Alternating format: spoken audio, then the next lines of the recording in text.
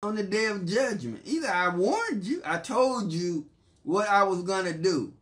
You didn't want to listen. Verse 23, and I will kill her children with death, and all the churches shall know that I am he which searches the reins and hearts, and I will give unto every one of you according to your work. The Lord ain't playing.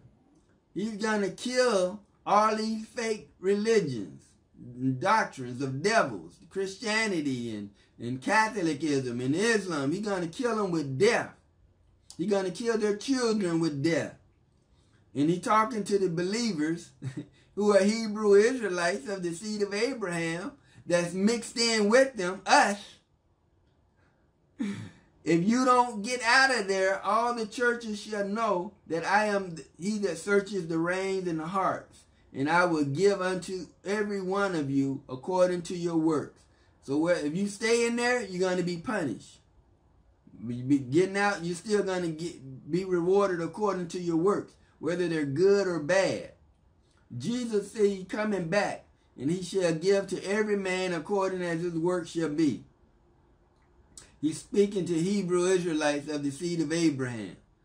You got to get busy obeying the word of God, doing what the word of God says to do.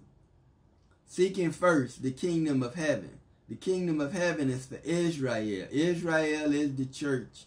Israel is the body of Christ that believe the gospel of the kingdom, that Jesus is the Messiah, the Son of God, the Savior of Israel. He died on the cross, was buried, raised again on the third day, and lived forevermore at the right hand of the Father, making intercession for Hebrew Israelites that believe that he is the Messiah, the Son of God.